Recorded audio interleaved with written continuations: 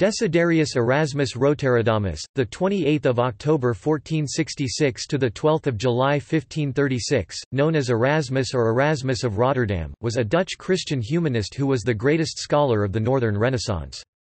Originally trained as a Catholic priest, Erasmus was an important figure in classical scholarship who wrote in a pure Latin style. Among humanists he enjoyed the sobriquet, "Prince of the Humanists", and has been called the crowning glory of the Christian humanists. Using humanist techniques for working on texts, he prepared important new Latin and Greek editions of the New Testament, which raised questions that would be influential in the Protestant Reformation and Catholic Counter-Reformation.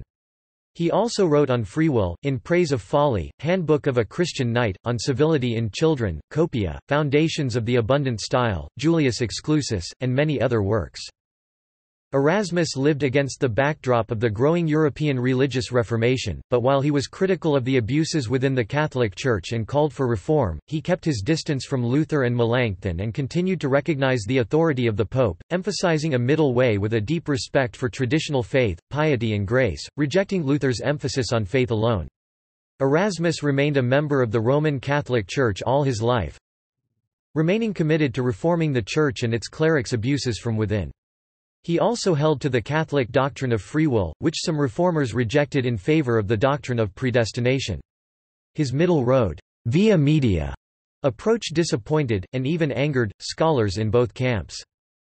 Erasmus died suddenly in Basel in 1536 while preparing to return to Brabant, and was buried in Basel Minster, the former cathedral of the city. A bronze statue of Erasmus was erected in 1622 in his city of birth, replacing an earlier work in stone. Early life. Desiderius Erasmus is reported to have been born in Rotterdam on 28 October in the late 1460s. He was named after Saint Erasmus of Fourmier, whom Erasmus's father Gerard personally favoured. A 17th-century legend has it that Erasmus was first named Geert Geerts, also Gerhard Gerhards or Gerrit Gerrits, but this is unfounded. A well-known wooden picture indicates, Gaudae conceptus, Rotterdami natus, Latin for conceived in Gouda, born in Rotterdam. According to an article by historian Renier Snooy (1478–1537), Erasmus was born in Gouda. The exact year of his birth is controversial, but most agree it was in 1466. Evidence confirming the year of Erasmus' birth in 1466 can be found in his own words. 15 out of 23 statements he made about his age indicate 1466.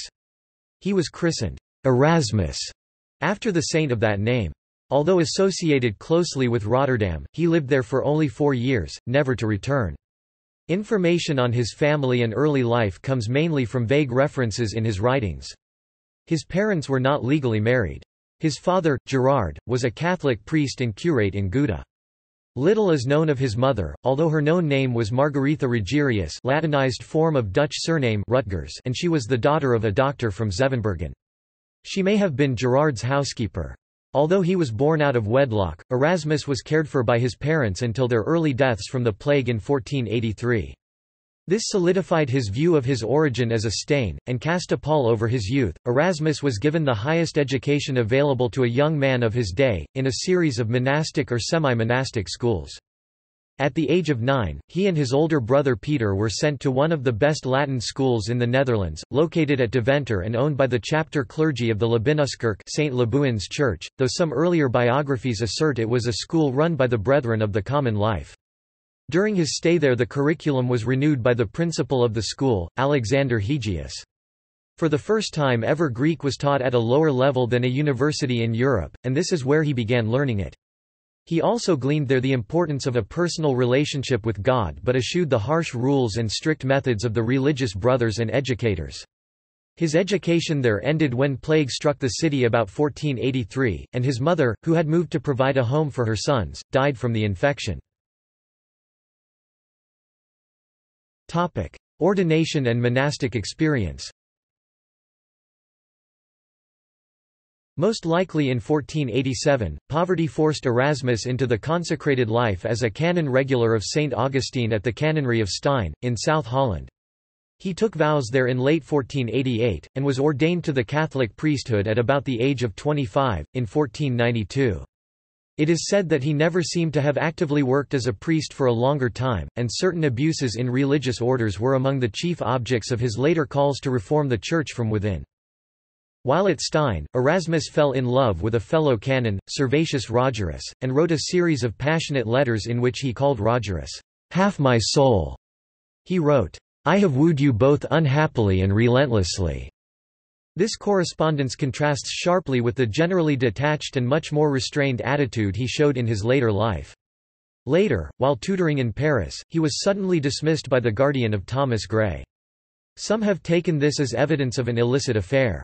No personal denunciation was made of Erasmus during his lifetime, however, and he took pains in later life to distance these earlier episodes by condemning sodomy in his works, and praising sexual desire in marriage between men and women. Soon after his priestly ordination, he got his chance to leave the canonry when offered the post of secretary to the Bishop of Cambrai, Henry of Bergen, on account of his great skill in Latin and his reputation as a man of letters. To allow him to accept that post, he was given a temporary dispensation from his religious vows on the grounds of poor health and love of humanistic studies, though he remained a priest. Pope Leo X later made the dispensation permanent, a considerable privilege at the time. Education and scholarship.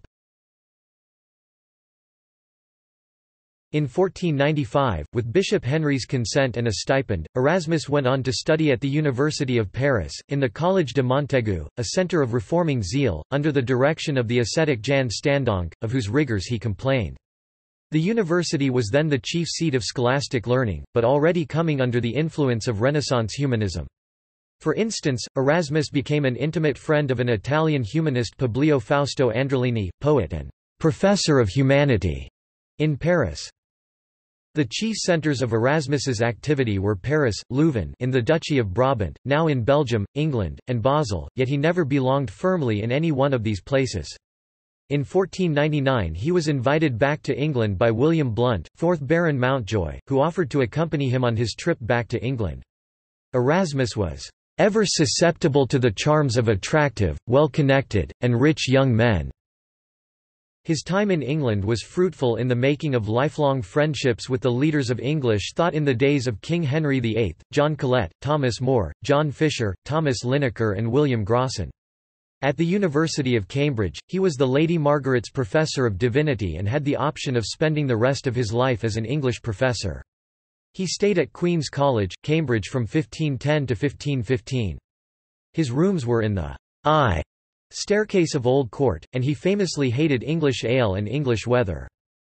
Erasmus suffered from poor health and complained that Queen's could not supply him with enough decent wine. Wine was the Renaissance medicine for gallstones, from which Erasmus suffered. Until the early 20th century, Queen's College used to have a corkscrew that was purported to be Erasmus corkscrew, which was a third of a metre long, though today the college still has what it calls Erasmus chair. Today Queen's College has an Erasmus building and an Erasmus room. His legacy is marked for someone who complained bitterly about the lack of comforts and luxuries to which he was accustomed. As Queen's was an unusually humanist-leaning institution in the 16th century, Queen's College Old Library still houses many first editions of Erasmus publications, many of which were acquired during that period by bequest or purchase, including Erasmus' New Testament translation, which is signed by friend and Polish religious reformer Jan Loski. Erasmus' friend, Chancellor John Fisher, was president of Queen's College from 1505 to 1508. His friendship with Fisher is the reason he chose to stay at Queen's while lecturing in Greek at the university. During his first visit to England in 1499, he taught at the University of Oxford. Erasmus was particularly impressed by the Bible teaching of John Colet, who pursued a style more akin to the Church Fathers than the scholastics. This prompted him, upon his return from England, to master the Greek language, which would enable him to study theology on a more profound level and to prepare a new edition of Jerome's Bible translation. On one occasion he wrote to Colet, "I cannot tell you, dear Colet, how I hurry on, with all sails set, to holy literature. How I dislike everything that keeps me back, or retards me." Despite a chronic shortage of money, he succeeded in learning Greek by an intensive, day and night study of 3 years, continuously begging his friends to send him books and money for teachers in his letters. Discovery in 1506 of Lorenzo Valla's New Testament notes encouraged Erasmus to continue the study of the New Testament. Erasmus preferred to live the life of an independent scholar and made a conscious effort to avoid any actions or formal ties that might inhibit his freedom of intellect and literary expression. Throughout his life, he was offered positions of honor and profit in academia but declined them all, preferring the uncertain but sufficient rewards of independent literary activity. From 1506 to 1509, he was in Italy. In 1506 he graduated as Doctor of Divinity at the Turin University, and he spent part of the time as a proofreader at the publishing house of Aldus Manutius in Venice. According to his letters, he was associated with the Venetian natural philosopher, Giulio Camillo, but, apart from this, he had a less active association with Italian scholars than might have been expected. His residence at Leuven, where he lectured at the university, exposed Erasmus to much criticism from those ascetics, academics and clerics hostile to the principles of literary and religious reform and the loose norms of the Renaissance adherents to which he was devoting his life. In 1517, he supported the foundation at the university, by his friend Hieronymus van Busleyden, of the Collegium Trilingue for the study of Hebrew, Latin, and Greek—after the model of the College of the Three Languages at the University of Alcala. However, feeling that the lack of sympathy which prevailed at Leuven at that time was actually a form of mental persecution, he sought refuge in Basel, where under the shelter of Swiss hospitality he could express himself freely. Admirers from all quarters of Europe visited him there and he was surrounded by devoted friends, notably developing a lasting association with the great publisher Johann Froben. Only when he had mastered Latin did he begin to express himself on major contemporary themes in literature and religion.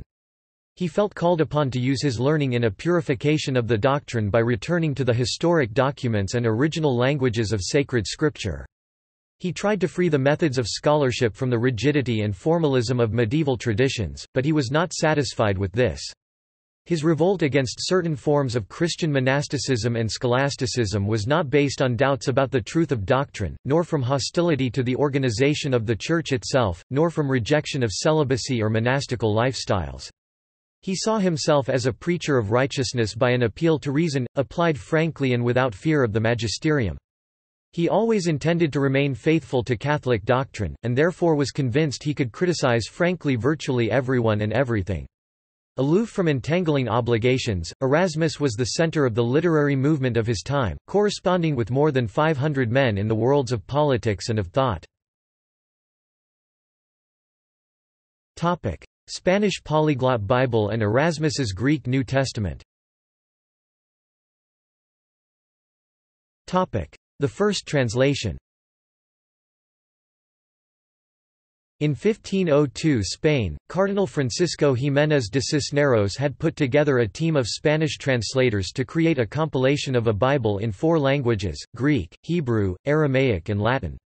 Translators for Greek were commissioned from Greece itself and worked closely with prestigious Latinists and Thalamic scholars. Cardinal Cisneros's team completed and printed the full New Testament, including the Greek translation, in 1514. To do so they developed specific types to print Greek. Cisneros informed Erasmus of the works going on in Spain and may have sent a printed version of the New Testament to him. However, the Spanish team wanted the entire Bible to be released as one single work and withdrew from publication. The information and the delay allowed Erasmus to request a publication privilege of 4 years for the Greek New Testament to ensure that his work would be published first. He obtained it in 1516 from both Pope Leo X, to whom he dedicated his work, and Emperor Maximilian I. Erasmus's Greek New Testament to be published first, in 1516, forcing the Spanish team of Cisneros to wait until 1520 to publish their Complutensian Polyglot. It is hard to say if Erasmus's actions had an effect on delaying the publication of Complutensian Polyglot, causing the Spanish team to take more time, or if it made no difference in their perfectionism. The Spanish copy was approved for publication by the Pope in 1520, however, it wasn't released until 1522, due to the team's insistence on reviewing and editing. Only 15 errors have been found in the entire 6 volumes and 4 languages of Cisneros's Bible, an extraordinarily low number for the time. The fear of them publishing first, though, affected Erasmus's work, rushing him to printing and causing him to forego editing. The result was a large number of translation mistakes, transcription errors, and typos, that required further editions to be printed. See publication. The translation of Erasmus. Erasmus had been working for years on two projects, a collation of Greek texts and a fresh Latin New Testament. In 1512, he began his work on this Latin New Testament. He collected all the Vulgate manuscripts he could find to create a critical edition. Then he polished the language. He declared, "It is only fair that Paul should address the Romans in somewhat better Latin." In the earlier phases of the project, he never mentioned a Greek text. "My mind is so excited at the thought of amending Jerome's text, with notes, that I seem to myself inspired by some god. I have already almost finished amending him by collating a large number of ancient manuscripts, and this I am doing at enormous personal expense." While his intentions for publishing a fresh Latin translation are clear, it is less clear why he included the Greek text. Though some speculate that he intended to produce a critical Greek text or that he wanted to beat the Complutensian polyglot into print, there is no evidence to support this. He wrote, "There remains the New Testament translated by me, with the Greek facing, and notes on it by me." He further demonstrated the reason for the inclusion of the Greek text when defending his work. "But one thing the facts cry out, and it can be clear, as they say, even to a blind man, that often through the translator's clumsiness or inattention the Greek has been wrongly rendered, often the true and genuine reading has been corrupted by ignorant scribes, which we see happen every day, or altered by scribes who are half taught and half asleep." So he included the Greek text to permit qualified readers to verify the quality of his Latin version. But by first calling the final product Novum Instrumentum Omne, all of the new teaching, and later Novum Testamentum Omne, all of the New Testament, he also indicated clearly that he considered a text in which the Greek and the Latin versions were consistently comparable to be the essential core of the Church's New Testament tradition. Contribution. In a way it is legitimate to say that Erasmus synchronized or unified the Greek and the Latin traditions of the New Testament by producing an updated version of either simultaneously. Both being part of canonical tradition, he clearly found it necessary to ensure that both were actually presenting the same content. In modern terminology, he made the two traditions compatible. This is clearly evidenced by the fact that his Greek text is not just the basis for his Latin translation, but also the other way round. There are numerous instances where he edits the Greek text to reflect his Latin version. For instance, since the last 6 verses of Revelation were missing from his Greek manuscript, Erasmus translated the Vulgate's text back into Greek. Erasmus also translated the Latin text into Greek wherever he found that the Greek text and the accompanying commentaries were mixed up, or where he simply preferred the Vulgate's reading to the Greek text. Publication and editions. Erasmus said it was rushed into print rather than edited, resulting in a number of transcription errors. After comparing what writings he could find, Erasmus wrote corrections between the lines of the manuscripts he was using, among which was minuscule 2, and sent them as proofs to Froben. His hurried effort was published by his friend Johann Froben of Basel in 1516 and thence became the first published Greek New Testament, the Novum Instrumentum Omne, diligenter ab Erasmo rat. Recognitum et emendatum. Erasmus used several Greek manuscript sources because he did not have access to a single complete manuscript. Most of the manuscripts were, however, late Greek manuscripts of the Byzantine textual family, and Erasmus used the oldest manuscript the least because he was afraid of its supposedly erratic text. He also ignored much older and better manuscripts that were at his disposal. In the second 1519 edition, the more familiar term testamentum was used instead of instrumentum. This edition was used by Martin Luther in his German translation of the Bible, written for people who could not understand Latin. Together, the first and second editions sold 3,300 copies. By comparison, only 600 copies of the Complutensian polyglot were ever printed. The first and second edition texts did not include the passage 1 John chapter 5 verses 7 to 8 that has become known as the Comma Johanneum. Erasmus had been unable to find those verses in any Greek manuscript, but one was supplied to him during production of the third edition. That manuscript is now thought to be a 1520 creation from the Latin Vulgate, which likely got the verses from a 5th-century marginal gloss in a Latin copy of 1 John.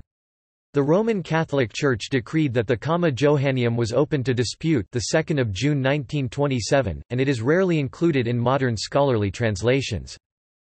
The third edition of 1522 was probably used by Tyndale for the first English New Testament Worms, 1526, and was the basis for the 1550 Robert Stephanus edition used by the translators of the Geneva Bible and King James Version of the English Bible. Erasmus published a fourth edition in 1527 containing parallel columns of Greek, Latin Vulgate and Erasmus's Latin texts. In this edition Erasmus also supplied the Greek text of the last 6 verses of Revelation, which he had translated from Latin back into Greek in his first edition from Cardinal Ximenez's Biblia Complutensis. In 1535 Erasmus published the fifth and final edition, which dropped the Latin Vulgate column but was otherwise similar to the fourth edition. Later versions of the Greek New Testament by others, but based on Erasmus's Greek New Testament, became known as the Textus Receptus. Erasmus dedicated his work to Pope Leo X as a patron of learning and regarded this work as his chief service to the cause of Christianity. Immediately afterward, he began the publication of his paraphrases of the New Testament, a popular presentation of the contents of the several books. These, like all of his writings, were published in Latin but were quickly translated into other languages, with his encouragement. Erasmus, in his capacity as humanist editor, advised major printers such as Aldus Manutius on which manuscripts to publish. Beginnings of Protestantism. Attempts at impartiality in dispute. Martin Luther's movement began in the year following the publication of the New Testament and tested Erasmus' character. The issues between growing religious movements, which would later become known as Protestantism, and the Catholic Church had become so clear that few could escape the summons to join the debate. Erasmus, at the height of his literary fame, was inevitably called upon to take sides, but partisanship was foreign to his nature and his habits. In all his criticism of clerical follies and abuses, he had always protested that he was not attacking the Church itself or its doctrines, and had no enmity toward churchmen. The world had laughed at his satire, but few had interfered with his activities. He believed that his work so far had commended itself to the best minds and also to the dominant powers in the religious world. Erasmus did not build a large body of supporters with his letters. He chose to write in Greek and Latin, the languages of scholars. His critiques reached an elite but small audience. Disagreement with Luther. Free will does not exist. According to Luther in his letter De Servo Arbitrio to Erasmus, translated into German by Justus Jonas 1526, in that sin makes human beings completely incapable of bringing themselves to God. Noting Luther's criticism of the Catholic Church, Erasmus described him as a mighty trumpet of gospel truth, while agreeing, "It is clear that many of the reforms for which Luther calls are urgently needed." He had great respect for Luther, and Luther spoke with admiration of Erasmus's superior learning. Luther hoped for his cooperation in a work which seemed only the natural outcome of his own. In their early correspondence, Luther expressed boundless admiration for all Erasmus had done in the cause of a sound and reasonable Christianity and urged him to join the Lutheran party. Erasmus declined to commit himself, arguing that to do so would endanger his position as a leader in the movement for pure scholarship which he regarded as his purpose in life.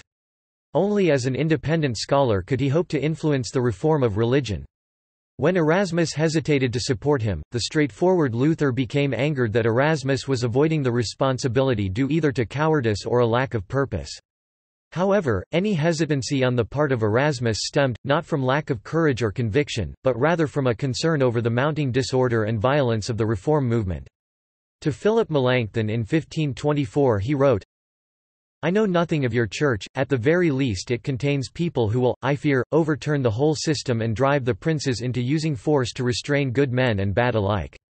The Gospel, the Word of God, faith, Christ, and Holy Spirit, these words are always on their lips, look at their lives and they speak quite another language. Again, in 1529, he writes an epistle against those who falsely boast they are evangelicals to Vulturius Neocamus Gerardus Geldenhauer. Here Erasmus complains of the doctrines and morals of the Reformers. You declaim bitterly against the luxury of priests, the ambition of bishops, the tyranny of the Roman pontiff, and the babbling of the sophists, against our prayers, fasts, and masses, and you are not content to retrench the abuses that may be in these things, but must needs abolish them entirely. Look around on this evangelical generation, and observe whether amongst them less indulgence is given to luxury, lust, or avarice, than amongst those whom you so detest. Show me any one person who by that gospel has been reclaimed from drunkenness to sobriety, from fury and passion to meekness, from avarice to liberality, from reviling to well-speaking, from wantonness to modesty. I will show you a great many who have become worse through following it. The solemn prayers of the Church are abolished, but now there are very many who never pray at all.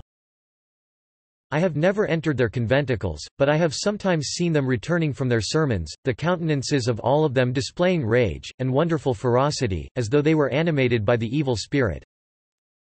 Whoever beheld in their meetings any one of them shedding tears, smiting his breast, or grieving for his sins?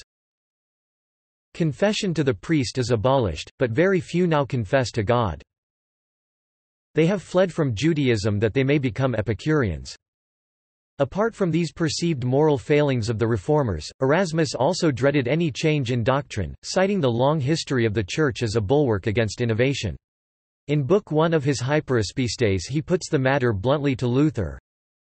We are dealing with this, would a stable mind depart from the opinion handed down by so many men famous for holiness and miracles, depart from the decisions of the Church, and commit our souls to the faith of someone like you who has sprung up just now with a few followers, although the leading men of your flock do not agree either with you or among themselves, indeed though you do not even agree with yourself, since in this same assertion you say one thing in the beginning and something else later on, recanting what you said before. Continuing his chastisement of Luther, and undoubtedly put off by the notion of there being no pure interpretation of Scripture anywhere but in Wittenberg, Erasmus touches upon another important point of the controversy. You stipulate that we should not ask for or accept anything but Holy Scripture, but you do it in such a way as to require that we permit you to be its sole interpreter, renouncing all others. Thus the victory will be yours if we allow you to be not the steward but the Lord of Holy Scripture. Though he sought to remain firmly neutral in doctrinal disputes, each side accused him of siding with the other, perhaps because of his neutrality. It was not for lack of fidelity with either side but a desire for fidelity with them both. I detest dissension because it goes both against the teachings of Christ and against a secret inclination of nature. I doubt that either side in the dispute can be suppressed without grave loss. In his catechism entitled Explanation of the Apostles' Creed 1533, Erasmus took a stand against Luther's teaching by asserting the unwritten sacred tradition as just as valid a source of revelation as the Bible, by enumerating the deuterocanonical books in the canon of the Bible and by acknowledging 7 sacraments. He called blasphemers anyone who questioned the perpetual virginity of Mary. However, he supported lay access to the Bible. In a letter to Nikolaus von Amsdorf, Luther objected to Erasmus' catechism and called Erasmus a viper, liar, and the very mouth and organ of Satan. Erasmus was accused by the monks against the Reformation, that he had prepared the way and was responsible for Martin Luther. Erasmus, they said, had laid the egg, and Luther had hatched it. Erasmus wittily dismissed the charge, claiming that Luther had hatched a different bird entirely.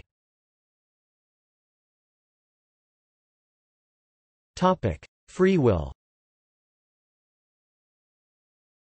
Twice in the course of the Great Discussion, he allowed himself to enter the field of doctrinal controversy, a field foreign to both his nature and his previous practice. One of the topics he dealt with was free will, a crucial question. In his De Libero Arbitrio diatribe Sive Callatio 1524, he lampoons the Lutheran view on free will. He lays down both sides of the argument impartially. The diatribe did not encourage any definite action. This was its merit to the Erasmians and its fault in the eyes of the Lutherans. In response, Luther wrote his De Servo Arbitrio on the bondage of the will 1525, which attacks the diatribe, and Erasmus himself, going so far as to claim that Erasmus was not a Christian. Erasmus responded with a lengthy, two-part Hyperaspistes 1526–27. In this controversy Erasmus lets it be seen that he would like to claim more for free will than St. Paul and St. Augustine seem to allow according to Luther's interpretation. For Erasmus the essential point is that humans have the freedom of choice. The conclusions Erasmus reached drew upon a large array of notable authorities, including, from the patristic period, Origen, John Chrysostom, Ambrose, Jerome, and Augustine, in addition to many leading scholastic authors, such as Thomas Aquinas and Duns Scotus. The content of Erasmus' works also engaged with later thought on the state of the question, including the perspectives of the Via Moderna school and of Lorenzo Valla, whose ideas he rejected. As the popular response to Luther gathered momentum, the social disorders, which Erasmus dreaded and Luther disassociated himself from, began to appear, including the German Peasants' War, the Anabaptist disturbances in Germany and in the Low Countries, iconoclasm and the radicalization of peasants across Europe. If these were the outcomes of reform, he was thankful that he had kept out of it. Yet he was ever more bitterly accused of having started the whole tragedy, as the Catholics dubbed Protestantism. When the city of Basel definitely adopted the Reformation in 1529, Erasmus gave up his residence there and settled in the imperial town of Freiburg im Breisgau. Religious toleration. Certain works of Erasmus laid a foundation for religious toleration and ecumenism. For example, in De Libero Arbitrio, opposing certain views of Martin Luther, Erasmus noted that religious disputants should be temperate in their language, because in this way the truth, which is often lost amidst too much wrangling, may be more surely perceived. Gary Remmer writes, like Cicero, Erasmus concludes that truth is furthered by a more harmonious relationship between interlocutors. Although Erasmus did not oppose the punishment of heretics, in individual cases he generally argued for moderation and against the death penalty. He wrote, "It is better to cure a sick man than to kill him."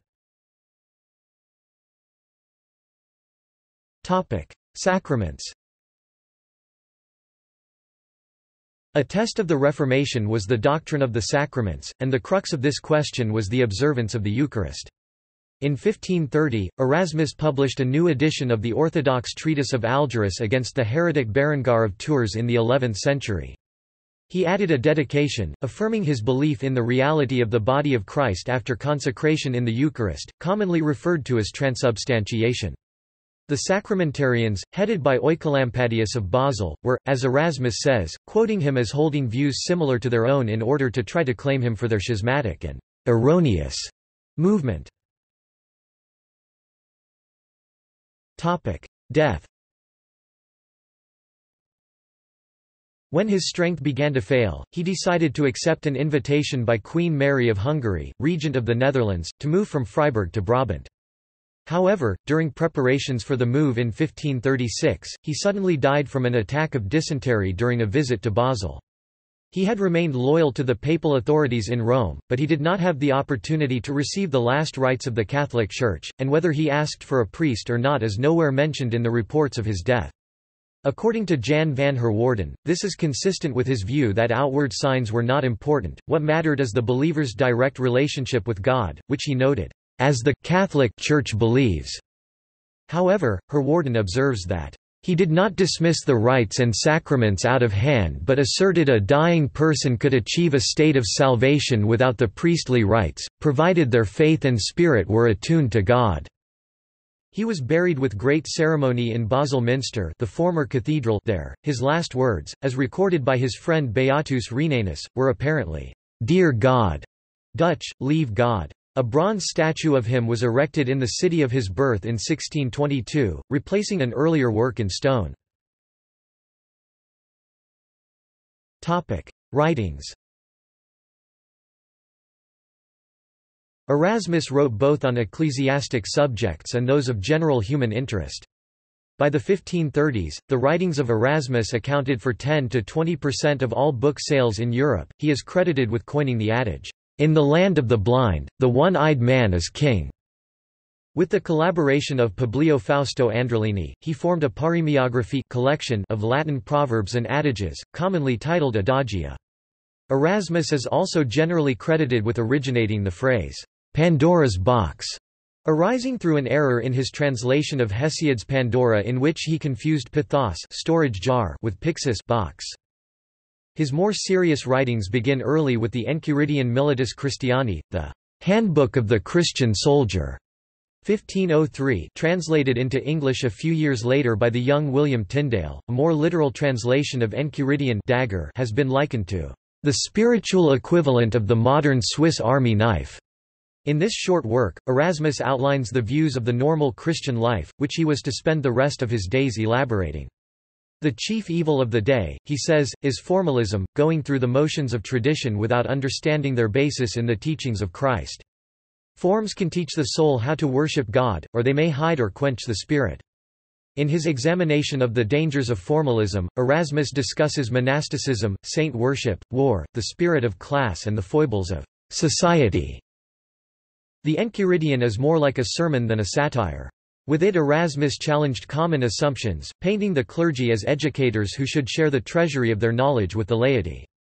He emphasized personal spiritual disciplines, and called for a reformation which he characterized as a collective return to the Fathers and Scripture. Most importantly, he extolled the reading of Scripture as vital because of its power to transform and motivate toward love. Much like the Brethren of the Common Life, he wrote that the New Testament is the law of Christ people are called to obey and that Christ is the example they are called to imitate. According to Ernest Barker, besides his work on the New Testament, Erasmus labored also, and even more arduously, on the early Fathers. Among the Latin Fathers he edited the works of Saint Jerome, Saint Hilary, and Saint Augustine. Among the Greeks he worked on Irenaeus, Origen and Chrysostom. Erasmus also wrote of the legendary Frisian freedom fighter and rebel Peer Gerlof's Donia, Great Peer, though more often in criticism than in praise of his exploits. Erasmus saw him as a dim, brutal man who preferred physical strength to wisdom. One of Erasmus's best-known works, inspired by De Triumpho Stultitia, written by Italian humanist Faustino Parasauli, is The Praise of Folly, published under the double title Morae Encomium (Greek, Latinized) and Laus Stultitia (Latin). A satirical attack on superstitions and other traditions of European society in general and the Western Church in particular, it was written in 1509, published in 1511, and dedicated to Sir Thomas More, whose name the title puns. The Institutio Principis Christiani, Education of a Christian Prince, Basel, 1516, was written as advice to the young King Charles of Spain, later Charles V, Holy Roman Emperor. Erasmus applies the general principles of honor and sincerity to the special functions of the prince, whom he represents throughout as the servant of the people. Education was published in 1516, 3 years after Niccolò Machiavelli's The Prince. A comparison between the two is worth noting. Machiavelli stated that, to maintain control by political force, it is safer for a prince to be feared than loved. Erasmus preferred for the prince to be loved, and strongly suggested a well-rounded education in order to govern justly and benevolently and avoid becoming a source of oppression. As a result of his reformatory activities, Erasmus found himself at odds with both the great parties. His last years were embittered by controversies with men toward whom he was sympathetic. Notable among these was Ulrich von Hutten, a brilliant but erratic genius, who had thrown himself into the Lutheran cause and declared that Erasmus, if he had a spark of honesty, would do the same. In his reply in 1523, Spungia adversus aspergines Hutteni, Erasmus displays his skill in semantics. He accuses Hutten of having misinterpreted his utterances about reform and reiterates his determination never to break with the Church. The Ciceronianus came out in 1528, attacking the style of Latin that was based exclusively and fanatically on Cicero's writings. Étienne Dolet wrote a repose titled Erasmianus in 1535. Erasmus's last major work, published the year of his death, is the Ecclesiastes or Gospel Preacher, Basel, 1536, a massive manual for preachers of around 1,000 pages. Though somewhat unwieldy because Erasmus was unable to edit it properly in his old age, it is in some ways the culmination of all of Erasmus' literary and theological learning, offering prospective preachers advice on nearly every conceivable aspect of their vocation with extraordinarily abundant reference to classical and biblical sources. Sileni Alcibiades 1515. Erasmus's Sileni Alcibiades is one of his most direct assessments of the need for church reform. Johann Froben published it first within a revised edition of the Adagia in 1515, then as a standalone work in 1517. This essay has been likened to John Colet's Convocation Sermon, though the styles differ. Sileni is the plural Latin form of Silenus, a creature often related to the Roman wine god Bacchus and represented in pictorial art as inebriated, merry revelers, variously mounted on donkeys, singing, dancing, playing flutes etc. Alcibiades was a Greek politician in the 5th century BCE and a general in the Peloponnesian War. He figures here more as a character written into some of Plato's dialogues. A young, debauched playboy whom Socrates tries to convince to seek truth instead of pleasure, wisdom instead of pomp and splendor. The term Sileni, especially when juxtaposed with the character of Alcibiades, can therefore be understood as an evocation of the notion that something on the inside is more expressive of a person's character than what one sees on the outside. For instance, something or someone ugly on the outside can be beautiful on the inside, which is one of the main points of Plato's dialogues featuring Alcibiades and the Symposium, in which Alcibiades also appears. In support of this, Erasmus states, "Anyone who looks closely at the inward nature and essence will find that nobody is further from true wisdom than those people with their grand titles, learned bonnets, splendid sashes and bejeweled rings, who profess to be wisdom's peak." Erasmus lists several Sileni and then questions whether Christ is the most noticeable Silenus of them all. The apostles were Sileni since they were ridiculed by others. He believes that the things which are the least ostentatious can be the most significant, and that the Church constitutes all Christian people. That despite contemporary references to clergy as the whole of the Church, they are merely its servants. He criticizes those that spend the Church's riches at the people's expense. The true point of the Church is to help people lead Christian lives. Priests are supposed to be pure, yet when they stray away, no one condemns them.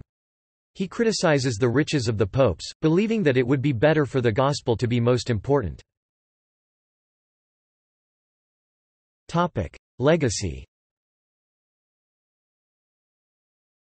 The popularity of his books is reflected in the number of editions and translations that have appeared since the 16th century. 10 columns of the catalogue of the British Library are taken up with the enumeration of the works and their subsequent reprints. The greatest names of the classical and patristic world are among those translated, edited, or annotated by Erasmus, including Saint Ambrose, Aristotle, Saint Augustine, Saint Basil, Saint John Chrysostom, Cicero and Saint Jerome. In his native Rotterdam, the university and Gymnasium Erasmianum have been named in his honor. In 2003, a poll showing that most Rotterdammers believed Erasmus to be the designer of the local Erasmus Bridge instigated the founding of the Erasmus House, Rotterdam, and the Erasmus House, Jakarta, dedicated to celebrating Erasmus's legacy. 3 moments in Erasmus's life are celebrated annually. On 1 April, the city celebrates the publication of his best-known book The Praise of Folly. On the 11th of July, the Night of Erasmus celebrates the lasting influence of his work.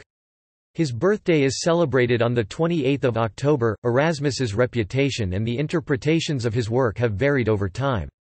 Moderate Catholics recognized him as a leading figure in attempts to reform the Church, while Protestants recognized his initial support for Luther's ideas and the groundwork he laid for the future Reformation, especially in biblical scholarship. By the 1560s, however, there was a marked change in reception.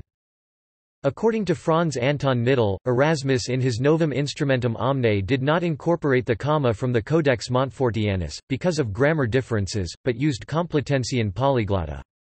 According to him, the comma was known to Tertullian. Protestant views of Erasmus fluctuated depending on region and period, with continual support in his native Netherlands and in cities of the Upper Rhine area.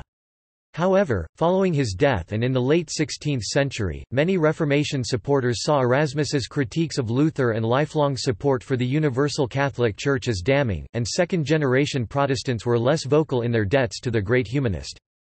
Nevertheless, his reception is demonstrable among Swiss Protestants in the 16th century. He had an indelible influence on the biblical commentaries of, for example, Conrad Pelikan, Heinrich Bullinger, and John Calvin, all of whom used both his annotations on the New Testament and his paraphrases of same in their own New Testament commentaries. However, Erasmus designated his own legacy and his life works were turned over at his death to his friend the Protestant humanist turned remonstrator Sebastian Castellio for the repair of the breach and divide of Christianity in its Catholic, Anabaptist, and Protestant branches. By the coming of the Age of Enlightenment, however, Erasmus increasingly again became a more widely respected cultural symbol and was hailed as an important figure by increasingly broad groups. In a letter to a friend, Erasmus once had written, "That you are patriotic will be praised by many and easily forgiven by everyone, but in my opinion it is wiser to treat men and things as though we held this world the common fatherland of all." Thus, the universalist ideals of Erasmus are sometimes claimed to be important for fixing global governance. Several schools, faculties, and universities in the Netherlands and Belgium are named after him, as is Erasmus Hall in Brooklyn, New York, USA. The European Union's Erasmus program scholarships enable students to spend up to a year of their university courses in a university in another European country. Aramis is credited with saying, "When I get a little money I buy books, and if any is left, I buy food and clothes." Representations. Hans Holbein painted him at least 3 times, and perhaps as many as 7, some only survive in versions by other artists. His 3 profile portraits of Erasmus, 2 nearly identical profile portraits and 1 3/4 view portrait were all painted in the same year, 1523. Erasmus used the Holbein portraits as gifts for his friends in England, such as William Warham, the Archbishop of Canterbury. As he writes in a letter to Warham regarding the gift portrait, Erasmus quips that, "He might have something of Erasmus should God call him from this place." Erasmus spoke favourably of Holbein as an artist and person, but later criticised Holbein, whom he had accused of sponging off various patrons to whom Erasmus had recommended, for purposes more of monetary gain than artistic endeavour. Albrecht Dürer also produced portraits of Erasmus, whom he met 3 times, in the form of an engraving of 1526 and a preliminary charcoal sketch.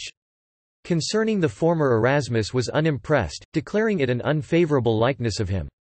Nevertheless, Erasmus and Dürer maintained a close friendship, with Dürer going so far as to solicit Erasmus's support for the Lutheran cause, which Erasmus politely declined.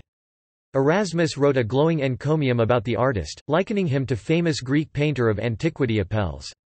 Erasmus was deeply affected by his death in 1528. Quentin Matsys produced the earliest known portraits of Erasmus, including an oil painting in 1517 and a medallion in 1519. In 1622, Hendrik de Keyser cast a statue of Erasmus in bronze replacing an earlier stone version from 1557. This was set up in the public square in Rotterdam, and today may be found outside the Church of St. Lawrence. Works. Adagia 1500 and later editions. Enchiridion Militis Christiani 1503. The Praise of Folly 1511. Copia, Foundations of the Abundant Style 1512 aka De Copia. Desticcia de Moribus Nomini Catonis 1513 with commentaries, later edited and translated by Michael Servetus et al. Sileni Alcibiadis 1515 Novum Instrumentum Omne 1516, the first modern and critical version of the Greek New Testament, part of what is now known as the Textus Receptus. The Education of a Christian Prince 1516, Bellum Essay, 1517, Colloquia 1518, 12 more eds, by 1533 Lingua, sive, de linguae usu at qui abusu liber utilissimus 1525 Ciceronianus 1528, De recta Latini Grecique sermonize pronunciatione dialogue about the correct pronunciation of Latin and Greek, 1528 De pueris statum ac liberaliter instituendis 1529, a handbook on manners for for Children 1530, Consultatio de Bello Tursis Inferendo 1530, A Plain and Godly Exposition or Declaration of the Commune Creed 1533, Ecclesiastes 1535, De Octo Orationis Partium Construction Libellus 1536. Edited and translated by Michael Servetus in 1549. Apothematum Opus 1539, the first tome or volume of the paraphrase of Erasmus Vpon the New Testamente 1548. See also Damião de Gois, a humanist, a close friend and pupil of Erasmus. Rodolphus Agricola Christian Humanism. List of Erasmus's correspondence. Erasmus Student Network. Mammotrectus Super Biblium Paulus Bombasius. Erasmus was in regular correspondence with him. Notes. References. Further reading. MacDonald, Grantley. Biblical Criticism in Early Modern Europe, Erasmus, The Johannine Comma, and Trinitarian Debate, Cambridge and New York, Cambridge University Press, 2016. Christ von Weidel, Christine. Erasmus of Rotterdam, Advocate of a New Christianity, Toronto, University of Toronto Press, 2013. Beatonholes, Peter G. Encounters with a Radical Erasmus. Erasmus' work as a source of radical thought in early modern Europe, Toronto, University of Toronto Press, 2009. Dodds, Gregory D. Exploiting Erasmus, The Erasmian Legacy and Religious Change in Early Modern England, Toronto, University of Toronto Press, 2009. Imerton, Ephraim 1899. Desiderius Erasmus of Rotterdam. New York, G.P. Putnam's Sons. OCLC 312661. Retrieved 18 April 2011. Fury, Constance M. Erasmus, Contarini, and the Religious Republic of Letters. Cambridge and New York, Cambridge University Press, 2006. Huizinga, Johann. Erasmus and the Age of Reformation, with a selection from the Letters of Erasmus, in series, Harper Torchbacks, and also in the Cloister Library. New York, Harper & Row, 1957. XIV, 266 pp. Quinones, Ricardo J. Erasmus and Voltaire, Why They Still Matter, University of Toronto Press, 2010, 240 pp. Draws parallels between the two thinkers as voices of moderation with relevance today. Swan, Jesse G. Erasmus, Callan, Reading and Living, in, Cahiers Callan, Makers of the Middle Ages. Essays in Honor of William Callan, ed. Richard Utz and Elizabeth Emery Kalamazoo, Me, Studies in Medievalism, 2011, pp. 5–7. Winters, Adam. Erasmus Doctrine of Free Will. Jackson, Tennessee, Union University Press, 2005. Zweig, Stephan Erasmus of Rotterdam. Translated by Eden and Cedar Paul, Garden City Publishing Co., Inc., 1937. The Acrostic Study Bible. St. Louis, Gateway International Publishing, 2011. Archived from the original on 4 December 2012. The first modern parallel Greek New Testament, using Erasmus 1522 edition used by Tyndale and the King James writers. Garcia Villaslada, Ricardo. Loyola y Erasmo, Torres Ediciones, Madrid, Spain, 1965. Lorenzo Cortesi, Esortazioni alla filosofia. La Paraclesis di Erasmo da Rotterdam, Ravenna, SBC Edizioni, 2012, ISBN 978-88-6347-271-4. Pep Mayolas, Erasmi I la Construcció Catalana d'Espanya, Barcelona, Libers de l'Index, 2014. Payne, John B., Erasmus, His Theology of the Sacraments, Research in Theology 1970. Primary sources. Collected Works of Erasmus, U of Toronto Press, 1974–2011. 78 volumes published thus far, CU Toronto Press, in English translation. The Correspondence of Erasmus, U of Toronto Press, 1975–2011, 14 volumes down to 1528 are published. Rabel, Albert. Erasmus, Recent Critical Editions and Translations. Renaissance Quarterly 54 No. 1 2001. Discusses both the Toronto translation and the entirely separate Latin edition published in Amsterdam since 1969 online edition. External links. Desiderius Erasmus entry in the Stanford Encyclopedia of Philosophy. Desiderius Erasmus Internet Encyclopedia of Philosophy. Works by Desiderius Erasmus at Project Gutenberg. Works by or about Erasmus at Internet Archive. Works by Erasmus at LibriVox, public domain audiobooks. Erasmus at the Mathematics Genealogy Project.